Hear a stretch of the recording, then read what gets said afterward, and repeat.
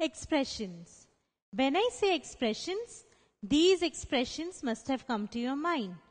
But what are expressions in mathematics? In arithmetic, we can form expressions using these numbers and the 4 operations. For example, 9 plus 8 minus 7 is an expression. 2 into 9 plus 1. It is another expression. And in algebra, we can form expressions using these numbers, alphabets, and operations. For example, 8 minus P. This is an expression. 6 into J. This is another expression. X divided by 2. This is another algebraic expression. 50 plus R. This is another algebraic expression. Wait a minute. How can I add an alphabet to a number? Well, over here, R is not an alphabet. R is a symbol which represents a number. So, we are adding 50 to an unknown number which is represented by the symbol R. Once we get to know the value of R, say we come to know that the value of R is 40. Then we can write it as 50 plus 40. So actually we are adding 2 numbers. So this is 90. So we see some more algebraic expressions here. All these expressions contain a single operation. This is 7 plus n. So it contains the addition operation. X minus 3. It has the subtraction operation. 2 into m. Multiplication. P by 10. It is the division operation. So all these expressions contain just one operation. Now the expressions listed over here, they contain more than one operation. Addition, subtraction, multiplication, division. So these expressions have more than one operation. We have 2 into D plus 5 into B, or 2D plus 5B. Now there is another way to look at algebraic expressions. Algebraic expressions can be viewed as addition of terms. So what is being added here? We are adding 2D to 5B. So 2D and 5B are being added.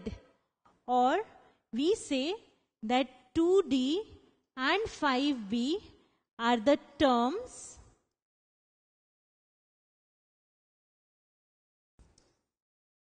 2D and 5B are the terms which are being added to form this algebraic expression. So let us find out what are the terms of this algebraic expression.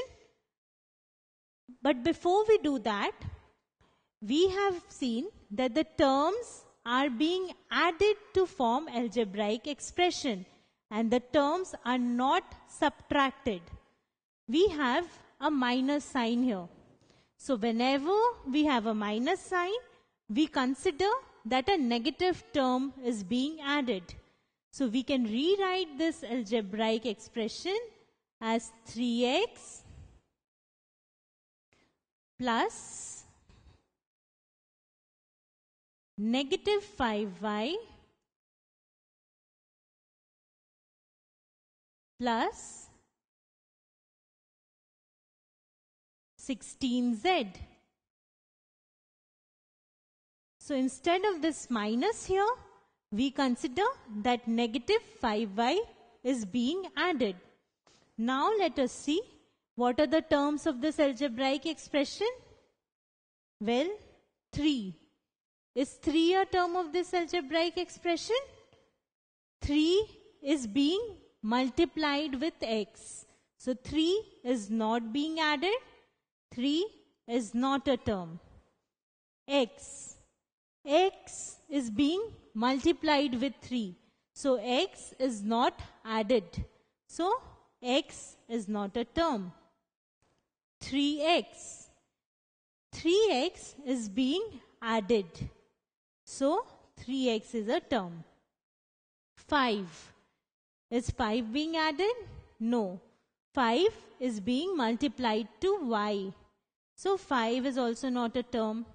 Similarly, y is being multiplied with negative 5. So it is not a term. 5y. Is 5y a term? No. 5y is again being multiplied with minus 1. So 5y is being multiplied with minus 1. It is not being added. So 5y is not a term. Negative 5y? Yes. Negative 5y is being added. So negative 5y is a term. Similarly, 16 is not a term. Z is not a term. 16z, it is being added. So it is a term. Now what about 3x minus 5y? 3x minus 5y is being added to 16z. But is it a term? No. Actually, it is a combination of two terms. So it is not a single term. Term is the simplest form which is being added to form an algebraic expression. So the three terms of this algebraic expression are 3x, negative 5y and 16z. Let us consider one more expression. 5p plus k by 7 minus 1. So what are the terms of this expression? Let us rewrite this expression. 5p plus k by 7 plus negative 1. So we have terms 5p, we have a term k by 7 and we have a term negative 1. We have three terms here. So these are the three terms 5p, k by 7 and negative 1. So the trick is to divide the entire expression with plus sign. Wherever we can put a plus sign, we put a plus sign, and the parts separated by that plus sign are called the terms of the algebraic expression. Now some terms are given and we need to form an algebraic expression using these terms. How can we do that?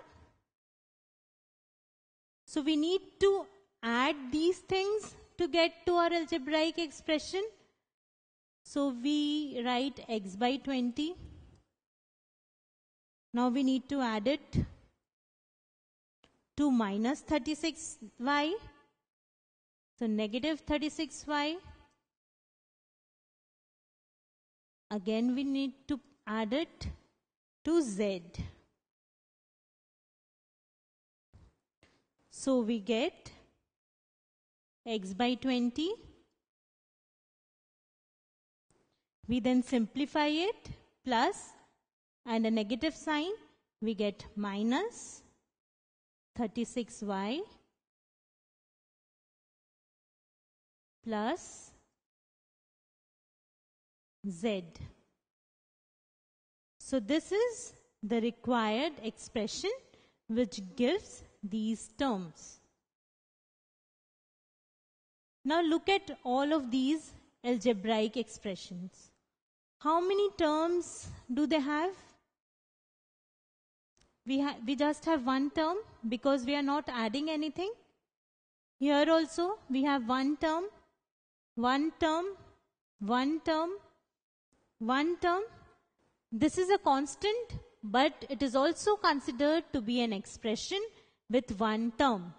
So all these algebraic expressions have just one term because they are not being added to anything. Such algebraic expressions with one term are called monomials. Here, mono stands for one. So the algebraic expressions with one term are called monomials. Now what is common between these algebraic expressions? Well, all these algebraic expressions have how many terms? Two terms. This has two terms, 1, 2. This has two terms, y, 4z. This has two terms. This has two terms. Even this has two terms. So all these algebraic expressions have two terms, and such expressions are called binomials. Here bi means two. So the algebraic expressions with two terms are called binomials. Note that when we classify expressions into monomials or binomials, it has nothing to do with the number of variables. We can have as many variables as possible. As in this case, we just have one variable. In this case, we have two variables. Here, we have two variables. Here, we have three variables. Here again, we have two variables. So it has nothing to do with the number of variables. We only need to consider the number of terms, and on the basis of that, we classify the expressions as monomials or binomials.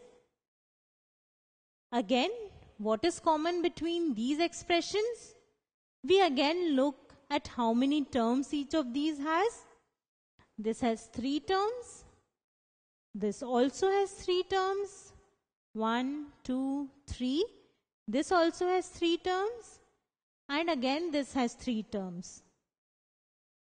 So such expressions with three terms are called trinomials, where tri stands for three. So the expressions having one term are called monomial, expressions having two terms are called binomials, and the expressions having three terms are called trinomials. And in general, any algebraic expression with one or more term is called a multinomial. So all of these are multinomials. So all binomials, all trinomials, they are all multinomials. Now which of these is a monomial, which of these is a binomial, and which is a trinomial? Let us see. X divided by 9. So we can write it as x by 9. There is no addition taking place here. There is a single term. So it is a monomial.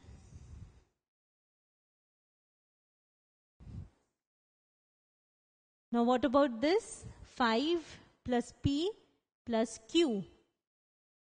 How many terms are there? 5 is being added to p, which is being added to q. So we have three terms, 1, 2 and 3. And hence this is a trinomial. What about this? 3a minus 5b plus 0 into c.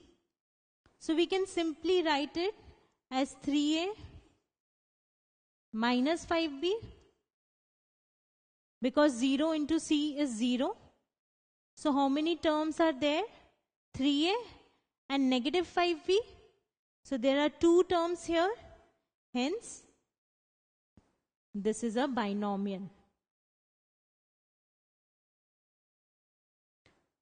So there is a question for you. Classify the following expression. So have a look at this expression. 2 into a into b. We can write it as 2ab. There is no addition taking place over here. So this is a single term. So expressions with just one term are called monomials. So this is a monomial. So algebraic expressions are made by adding up terms, and they can be classified as monomials if they just have one term, as binomial if they have 2 terms, and as trinomials if they have 3 terms.